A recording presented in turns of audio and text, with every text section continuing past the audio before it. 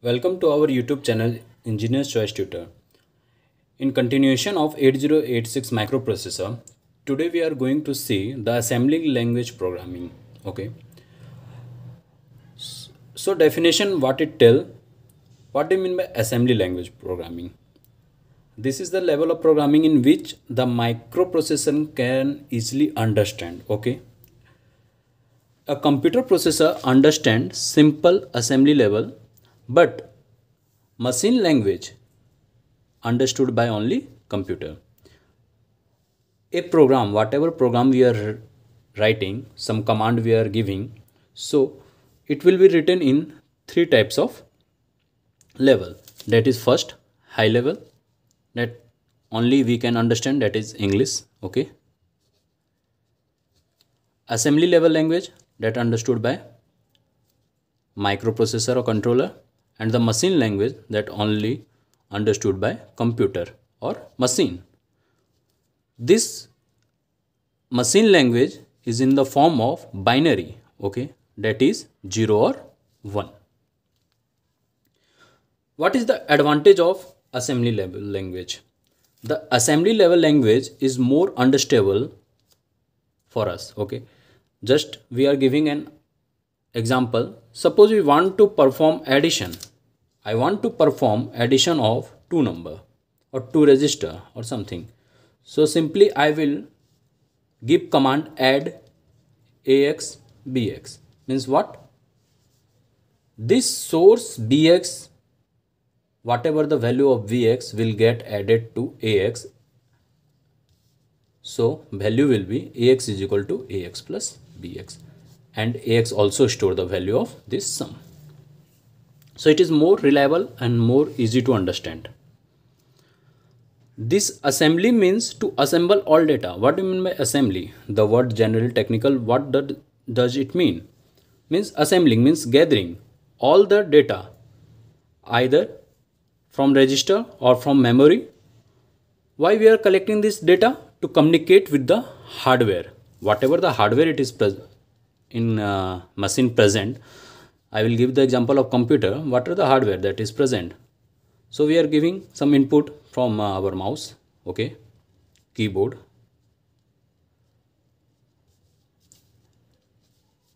and we observe the output also in the form of some sign. It will be readable form, some sound form, or image form. So the use of assembly level language is that only. So we will look one example or code in assembly level language, that how we are going to perform the addition of two number. Okay. So the basic thing present in any code is the first step that is involved is our loading. Means whatever register is there, it will get some data. Some data will be present and register will acquire that. Okay, some data. Okay, after that it will operate. Means some command we are giving. Suppose we want to move, suppose we want to add, suppose we want to multiply. So according to the instruction is going to operate, and finally we are going to get result. Okay, it will display. Result is going to display or observe. Okay, so let's start with our example. Means how this code will be written in assembly level language. Just now I told you that first step involved is our load. Means we want to load the value in AX register. Suppose AX is our register memory. I will draw the diagram also. Suppose AX is the name of our register. Okay, it having some address name 2001H. Okay, in AX what we will load, we are loading means moving the data 50H in AX. So the AX value will be 50H. That's completed. Again, for operating two value, we need two register, correct? So second one I took BX and the bx value, it will also have some address. Let give it 3001h, and the value what we have given to bx 20, h is hexadecimal. Okay, now we want to perform, what we are going to perform here, addition of two number. Okay, so what command we will write? Only the addition command we are going to write. And for addition, what command is that? Add. Who is going to add right now? AX and BX register. So we have given the command. Suppose we have to do multiplication. So we will give the multiplication, MUL, it will be donated. AX, BX. Okay. So now what inside it is giving? I will show you.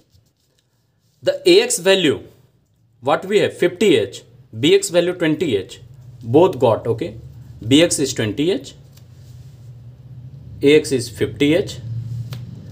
This AX is called destination, this BX is called source, and we know, we have seen in our previous video that always source get added into destination, means destination always capture the source value. Got it? So insidely how it going to perform the internal structure? AX is our destination, so it going to hold, so it is going to hold, AX is going to hold the source. What operation we are performing? Addition we are performing between both. So AX plus BX. Correct. AX value will be 50. Okay. Plus BX what? How much? 20H. So finally what we got? 70H. The AX value. But let's see. But thing to keep in mind. This 70H is in the form of ASCII. ASCII form it is. It will not give the exact 70H. It will give in the form of ASCII.